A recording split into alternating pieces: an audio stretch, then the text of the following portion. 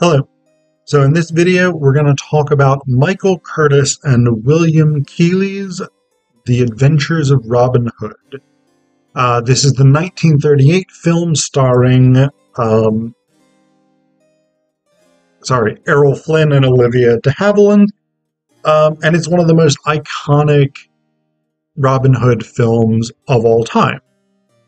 It's also a really fascinating document in terms of both the reception of medieval culture and its depiction on film, but also in terms of the particular time period that this film was created, which is 1938.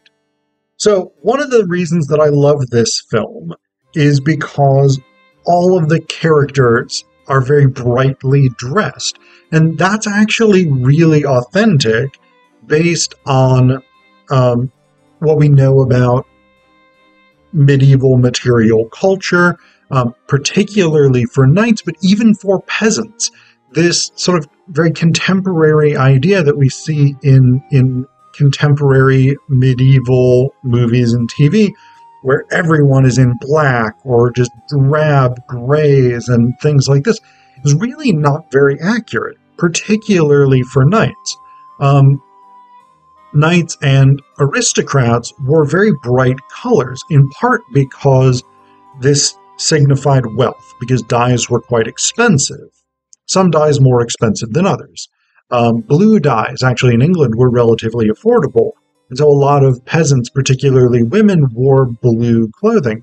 But dyes in general were very expensive, and so the more color you had in your outfit, the more wealth you possessed. But also because heraldry was a crucial component of knightly identity. And I mean, one of the things with this is, like, in this film, people are just like going around in armor all the time, which was not at all the case. People did not just go around wearing chainmail and stuff all the time when they were just hanging out in castles and feasting and stuff like this.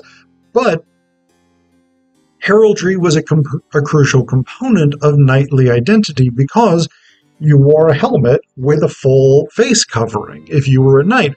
And so you could not see who you were fighting. You had to identify them by their coat of arms, which would be emblazoned on their tunic. It would be emblazoned probably on a shield, things like this, so that you could actually identify them. People. And coats of arms are very brightly colored.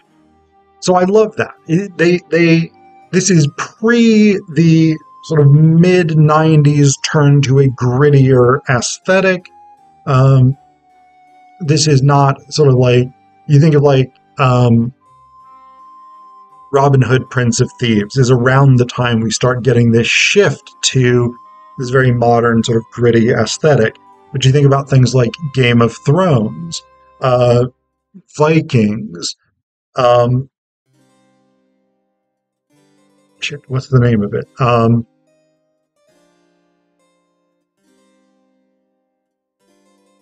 The series with Uhtred of Bebbanbear. I can't think of the name of it off the top of my head, but you have these sort of properties where everybody is just in sort of plain browns or blacks or gray clothing, and that really wasn't what life was like. So I like that. I like that very colorful depiction, really embracing the medieval love of color. That being said, it's also a really interesting film because of the way that its politics play out.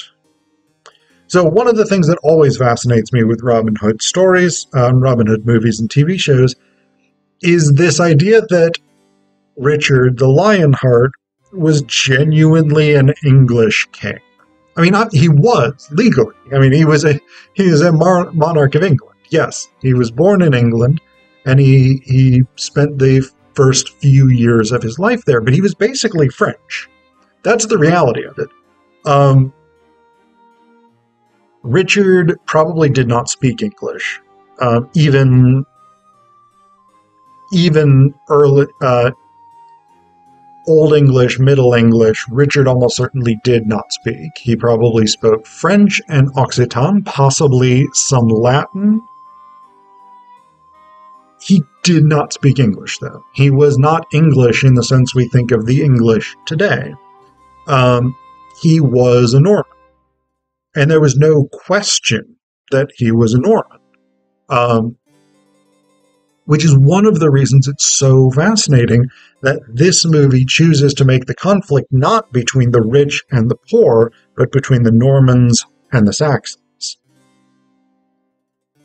And yet, Richard is supposed to be the great defender of the Saxons, who are equated basically with the poor, the downtrodden, the suffering, whereas the Normans are identified with the nobility, the wealthy, the extravagant, the oppressors, the taxers, etc., etc. And to a certain extent, that's true. I mean, in 1066, the Normans conquered England. 1066 and then the subsequent years, the Normans conquered Anglo-Saxon England. They established themselves as an elite minority with the power to tax, with the power to build castles, to raise armies, etc., etc. So that's not necessarily wrong. But the idea that Richard the Lionheart, a Norman, who was raised in France, spent much of his reign either in France or on campaign, he probably spent less than a year of his adult life in England.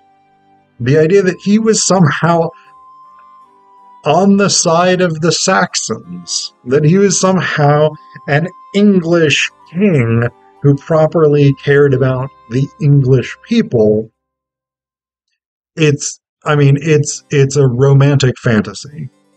It's really not borne out by the way that 11th century and 12th century England, or 12th into 13th century with the reign of King John, is really not borne out by the way that 12th century England actually functioned. Why do it? Well, I actually think this is a very, very important element in terms of this film coming out in 1938. So first off, we are not that far off in 1938 from the Red Scare of the 20s, the first major Red Scare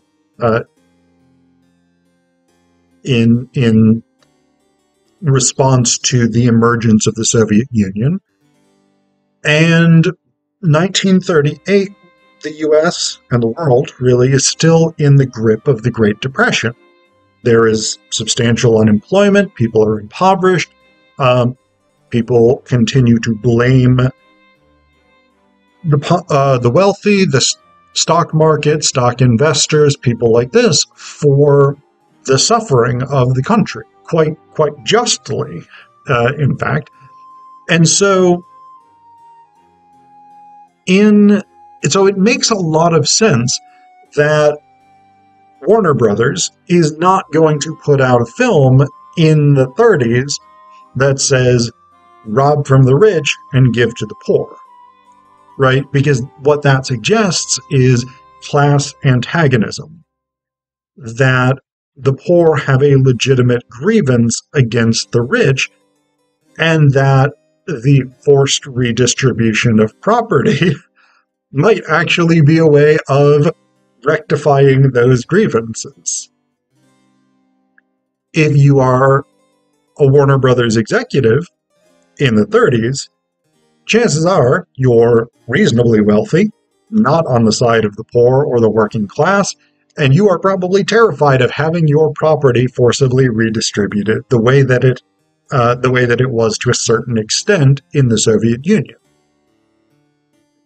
This is therefore the setting this up as the conflict between the the Saxons on one side and the Normans on the other is therefore a way of making this a kind of ethnic conflict as opposed to a class conflict. hey, poor movie-going Americans, don't get any ideas about overthrowing the rich, because that's not what Robin Hood is about. It's a very interesting shift. And I think what we get in addition to this, that sort of further complicates this shift away from Robin Hood as sort of folk hero who redistributes wealth to upstanding patriot, is that Robin is utterly dedicated in his own way to Richard the Lionheart. And so, by extension, the Merry Men are dedicated to Richard the Lionheart. They are presented as the people who are genuinely loyal to the king, and, importantly enough, what the king represents, which in this film is lawful, moral, and good authority. By contrast, people like Prince John, like Guy of Gisborne, like the abbot of the Black Covenant, Bishop of the Black Canons, the Sheriff of Nottingham, these people represent illegitimate authority. They represent the attempt to pervert the legal, lawful, moral authority of good King Richard for their own personal gain. This is really important in the context of Red Scare and the Great Depression. The problem is not the system. The problem is that a few people abuse the system. And what this essentially translates into in the cultural politics of the 1930s is, don't question capitalism. Capitalism is a lawful, good, moral authority represented or stood in for, in this case, by Richard the Lionheart. Some bad actors within the capitalist system have perverted it, and that's why we're in the Great Depression. It's not the system's fault. You, the average, hardworking, or unemployed, you, the average person watching this movie in 1938, should not be questioning capitalism, because capitalism is good and righteous. And you should, in fact, be standing up for capitalism, because that's what makes you a proper hero. That's what it means to be a proper American in this case. This is a really, really interesting shift, and making this an ethnic conflict between the Saxons and the Normans allows them to obfuscate the ways in which the Robin Hood story is a almost communistic story, right? Because the ethos of robbing from the rich to give to the poor is not simply a question of some of the rich abuse their power unjustly. It is fundamentally an anti-feudalistic, but also anti-capitalist stance, even though capitalism did not exist during the reign of Richard the Lionheart. It simply wasn't a thing. But the idea that you might question and challenge social conventions that are built on hierarchies and dispossession, oppression, the suffering of the vast majority of people within a society, that's really central to the Robin Hood narrative. And strangely enough, by having Richard be the sort of ultimate hero, the guarantor of social stability at the at the end of the film especially, but as the sort of figure who stands for the guarantor of social stability throughout the film, it undermines that potentially revolutionary message. The message, again, becomes not challenge the system because the system itself has created your suffering and dispossession, but rather stand up for the proper system and challenge the small number of people who pervert it. This especially struck me at the very end of the film, when Richard is sort of properly restored to his throne, and he makes this proclamation that he's going to banish injustice throughout his lands. How? This is a feudal system. Even if John and the Bishop of the Black Canons, the High Sheriff of Nottingham, even if these people are expelled, even if they are in exile, this is still a feudal monarchical system. It is built on systemic inequalities. Richard will continue to tax his people. He will continue to fight wars that primarily benefit the nobility. He will continue to punish people for hunting the king's deer. He will continue to do all of the stuff that a medieval monarch does. All of the things that fundamentally structure this society are things that are oppressive to the Saxons, to the peasants, to the working class. You can't get away from it within feudal society. And equally importantly, you can't get away from it within capitalist society. The very nature of capitalism is rooted on the exploitation of the labor of the working classes, the poor, even the middle classes, primarily for the enrichment of the capitalist class. You can't get away from that. It's simply the nature of the social structure. And this film, again, it's a fascinating shift by making this a conflict between ethnic groups and then somehow ignoring the fact that Richard is the leader of the villains, the villainous ethnic group. This film undercuts any potential critique of the existing social order. Do not look behind the curtain. Do not question capitalism in the 1930s during the Depression, because capitalism is on the side of King Richard.